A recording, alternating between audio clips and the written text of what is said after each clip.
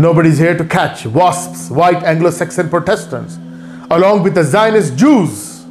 Theodore Herzl did all these things. You know, even today, if you go to Israel, there are some Orthodox Jews, they do not accept the initiatives of Theodore Herzl, the Zionist political movement in 1800 lost the protocols of the elders of the Zion. Zion is the mountain in Palestine, Jerusalem. In the middle there is Dome of the Rock, Sakhratul Kubra, Kubratul Sakhra.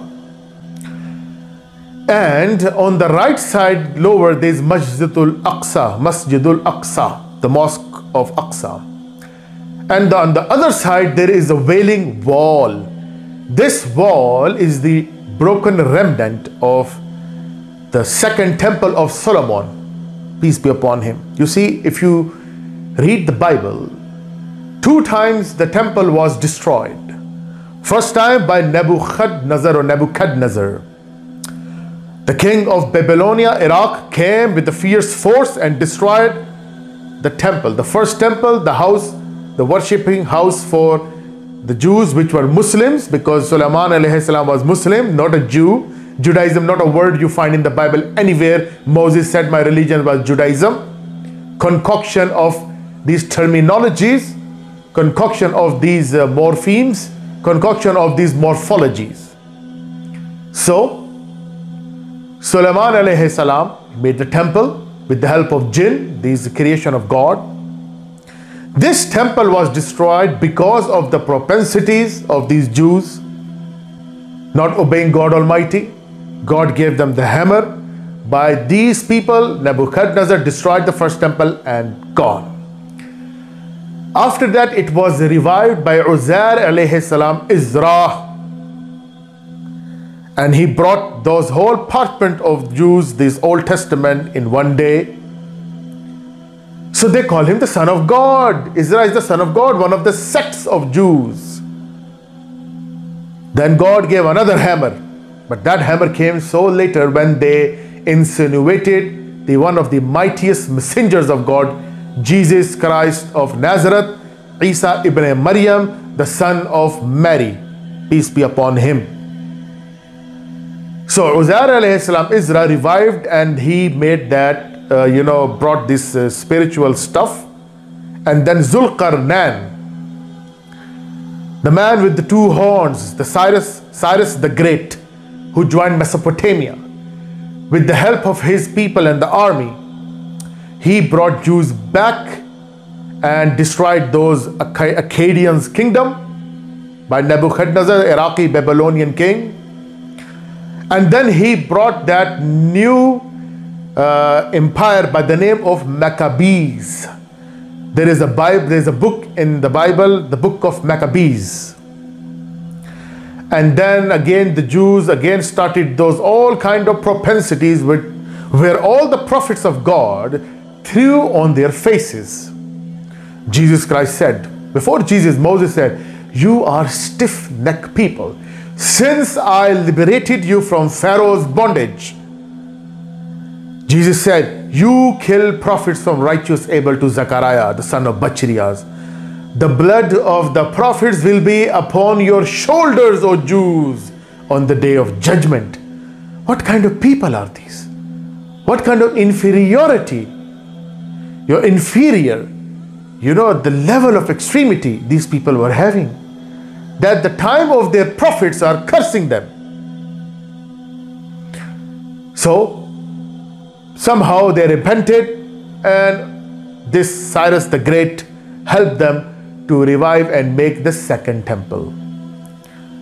Then after many years gone, 70 AD, after they tried to kill Jesus Christ, which Allah says according to Islam, he was saved and Allah took him up alive, A-L-I-V-E, which you find all along after the alleged crucifixion in the 4 Gospels, that Mary Magdalene saw Jesus and he was alive. The other from the disciple from the Emmaus, they saw Jesus was alive, alive, alive. And you say resurrected, resurrected, resurrected, where there is no word resurrected used ever once for Jesus Christ after the alleged crucifixion.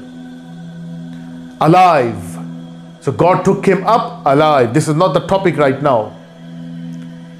So whatever Jews thought who killed, that's not our business. According to Jewish concept, they think that we killed Jesus Christ. They got rid of that imposter, inverted commas, and they are waiting for the real Messiah, which will be Dajjal, Antichrist. This is not even the subject too. And Prophet Muhammad said Isa ibn Maryam was the right Christ. Quran testified that. Christians took out of religion from this incident. They got it redemption. Jews got it riddance. Islam says the optimal solution, neither he was killed nor crucified, but it was made to appear to them so. You have no certain knowledge, for yaqinan they killed him not. This is the verdict of Quran, chapter 4, verse 157. So God took him. So after Jesus' ascension, alive, according to Islam, 70 AD, Roman emperor by the name of Titus, he killed all the Jews. He massacred them in the large macabre. It was a big massacre and macabre, and killed them. Their diaspora started. They said, historians, 600,000 Jews were killed in one day, or maybe 100,000, around that figure. And he killed, he destroyed the second temple, where you see now there is a wailing wall there. That is the remnant and the leftover of Hekle Sulemania, the temple of Solomon on Mount Zion, where the Zionism came. And then in the middle, Prophet Muhammad came 600 years. He did Mi'raj, the heavenly ascension. And that thing in the middle, Walid ibn Marwan, one of the rulers of Bani Umayyah, he made Doom on the top, Doom of the rock, where Prophet ascended to heaven the night of Al-Isra or Mi'raj, the heavenly journey. So this is the point here. That is why it is holy for us. And Masjid al-Aqsa was the masjid made by Solomon, which Jews can call them synagogues, whatever they want, because Allah says in the Quran, you call churches or synagogue or masjid or mosques. If there is the worshipping is in the right way, then all will be accepted. You don't need to say masjid, it's okay.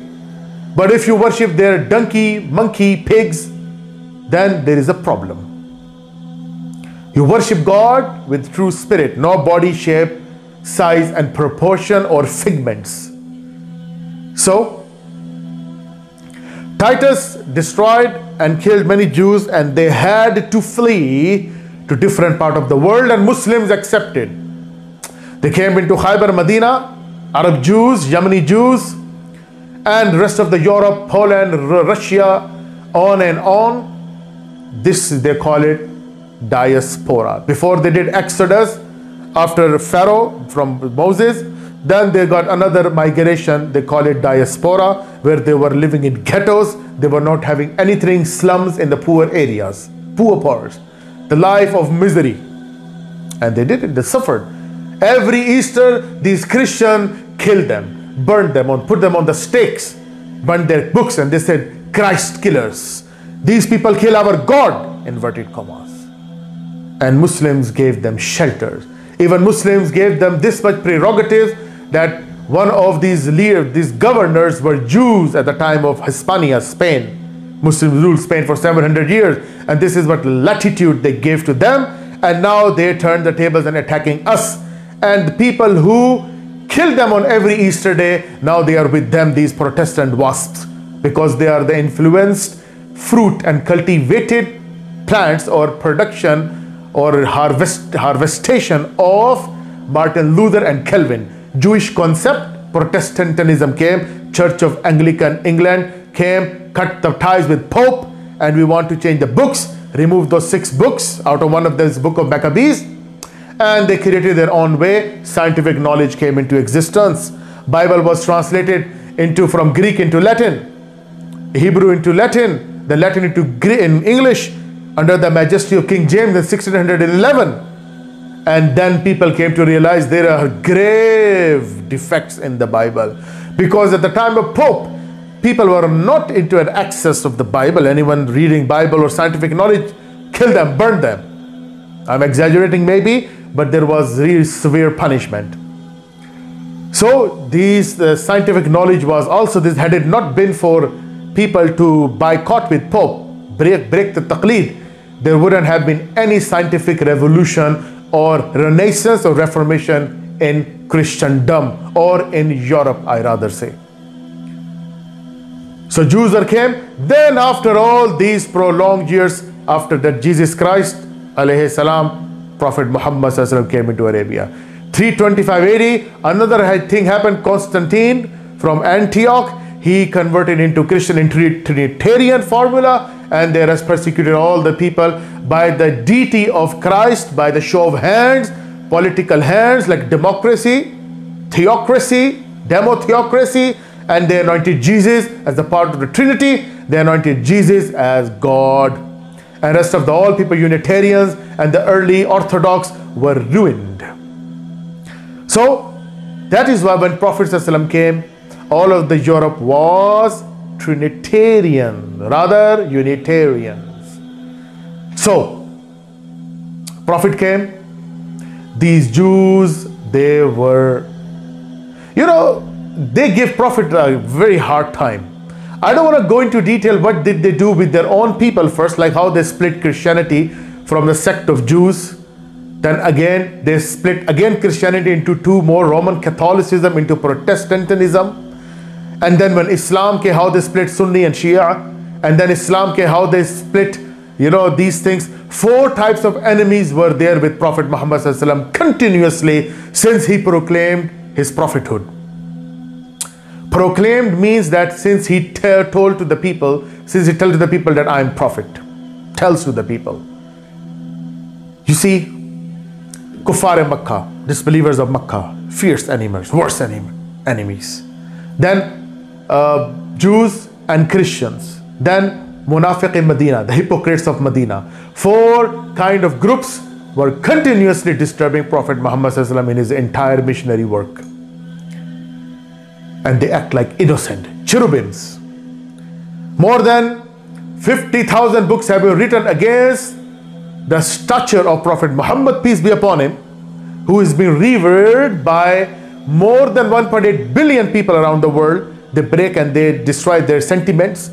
Like in Stockholm in Sweden, they are doing this burning of the Quran, and they are playing with our sentiments, and they want us to be bored like them, like the South Park cartoons. They said Jesus was bastard. They want us to do the same thing. This will not work with us. We love our Nabi, and we love more than our deaths, more than our lives. So don't take a chance on Muslims. Don't test our faith. Don't test us. Don't just let us, don't spark, or don't, ignite, rather I said, don't ignite the spark which is in the hearts of the Muslims. Coal, our burning, our fire, our fuel is burning in a low, frequency or a low velocity. So don't make us, rise our speed. So after that, Muslims embraced them in Spain. Okay, fine, you can come with us. How did they do this? And now, I just read news now, 2 days back, Benjamin Netanyahu may be coming back again. And they are expanding to the West Bank. They want to make 18,000 more units. And they want to kick those Palestinians out, or they want to settle them or register themselves in the Israeli government area, that we will watch you, monitor you, and you just be slaves. And this is what Prophet ﷺ says, that this is the time which is near, where the Dajjal is going to arrive.